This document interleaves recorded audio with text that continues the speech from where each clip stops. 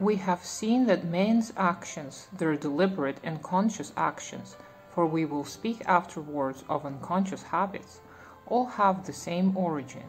Those that are called virtuous, and those that are designated as vicious, great devotions and petty knaveries, acts that attract and acts that repel, all spring from a common source.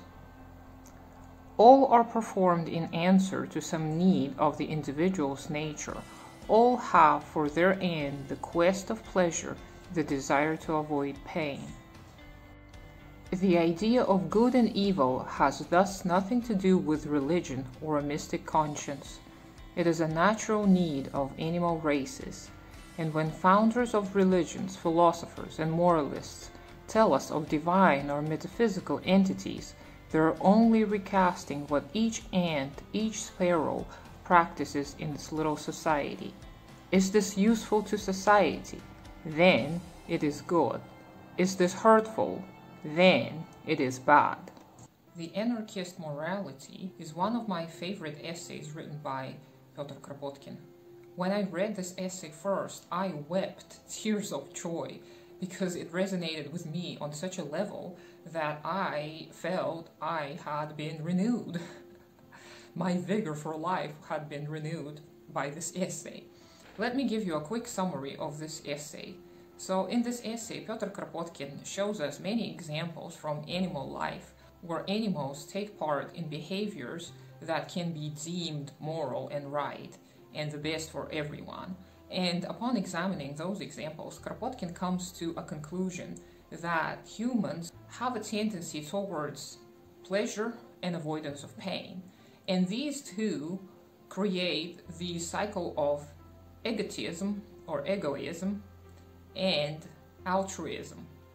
So these two, however, are not necessarily polar opposites in Kropotkin's mind. He shows us that these two are closely tied together, and that if you're being highly egotistical, usually you're not going to receive the greatest benefit if you live in a society. You're not going to be able to benefit from mutual aid. Being altruistic, on the other hand, is highly beneficial for an individual because the rest of the community is going to benefit from one's good deeds. According to Kropotkin, humans derive great pleasure in helping each other, and he gives us some examples, some historical examples, and some anecdotal evidence. And I personally do have a lot of personal examples and anecdotal evidence for this as well, that helping others may bring such joy that it is immeasurable. And it sounds very plausible to me that we humans may be driven to altruistic acts due to some evolutionary advantage of such mentality. Very simply put, the thesis of anarchist morality, that humans are inherently good and they are inherently drawn to solidarity, and that is because this brings the most benefit to all members of a particular community. And this thesis resonates greatly with me because I've always had a hard time with the Machiavellian perception of the world. For a long time, I struggled feeling like I was inherently a bad person, that I was born flawed. And that probably reminds you of something. And I struggled much with identifying my own morality. And I struggled much with accepting myself. And I've always examined everything I did very closely. And it was torturous for me because I, in fact, never was an evil or a bad person. I was just misled greatly by religion and capitalism to believe that I was always the guilty one. I was the bad one. Therefore, I deserved all the bad that happens to me. I deserve to be a wage slave. I'm not smart enough. I'm not independent enough. I cannot think for myself. So all of this can be very easily debunked if you look at some of the evidence. So if you ever struggle with similar issues, I do recommend you read this essay. It is written in a very emotional language, and much of the evidence that is given is anecdotal. However, I think that the major theses are extremely helpful in beginning to think of oneself as an actual worthy human being. Kropotkin looks much at the axiom or a thesis of do unto others as you wish had been done to you, or treat others the way you wish to be treated.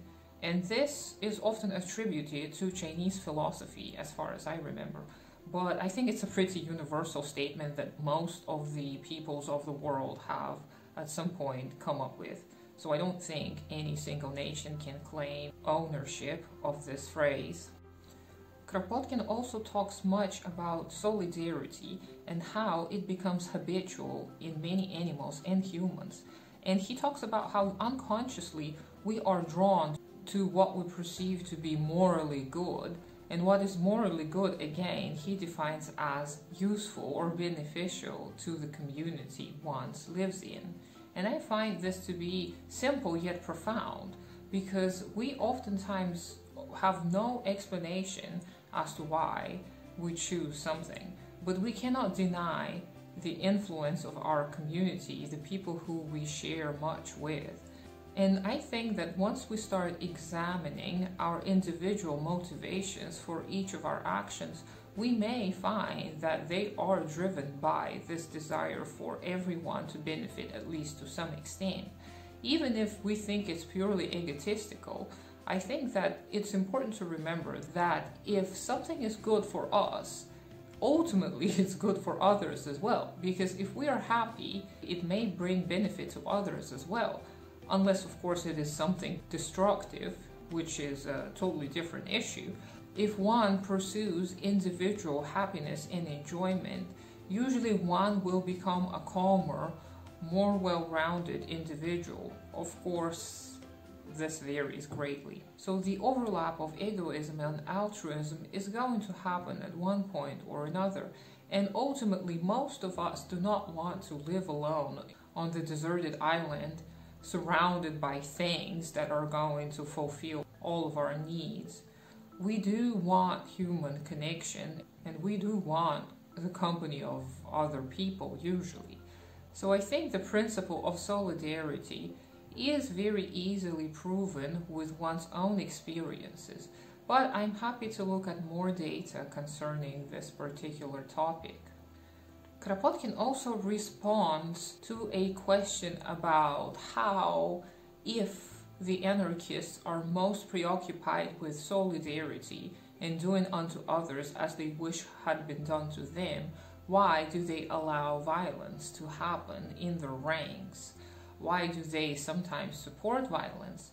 And Kropotkin responds with a very simple answer. He says that, well, if one has to protect one's life, then this is a necessity.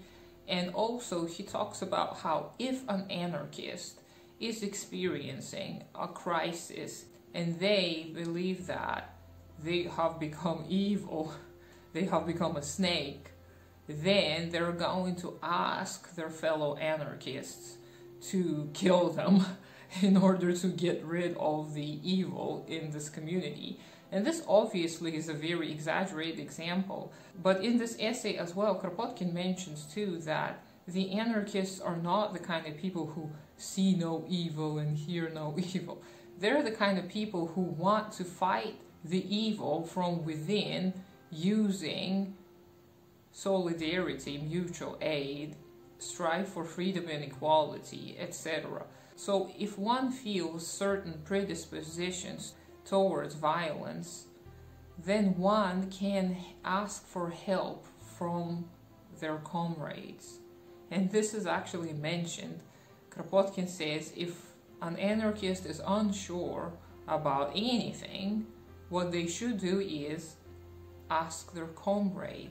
And I think that this is a brilliant advice because it is so simple, but yet it is indeed a great source of help to just ask your fellow humans to help you decide what's good and what's evil, what's harmful to the society and what's beneficial for the society, and together discuss and come to a better understanding communally.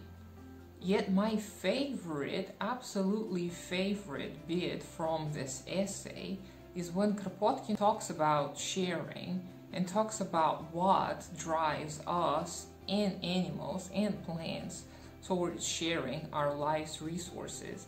And he says that it is the abundance of life that actually makes us desire to share with others.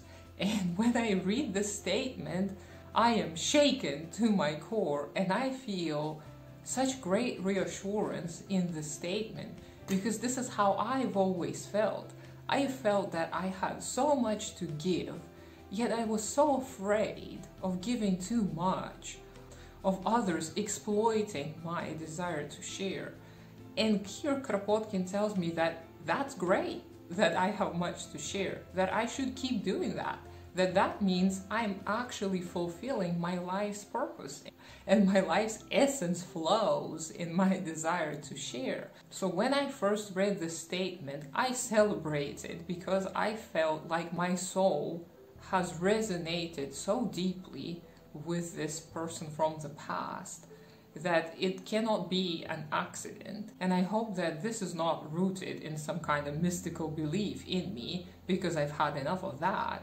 But I just love the statement that the abundance of life's energy gives humans the desire to share, just because we don't have to have an agenda. We don't have to have some kind of profitable goal in mind to want to share. We want to share because we're humans. So I can talk about this essay for 3 hours, and in fact this is how much my husband and I spend, and we haven't even finished discussing every single bit of this essay. So I encourage you to read it and participate in the discussion as well, and I hope that it also helps improve your life just like it did to me.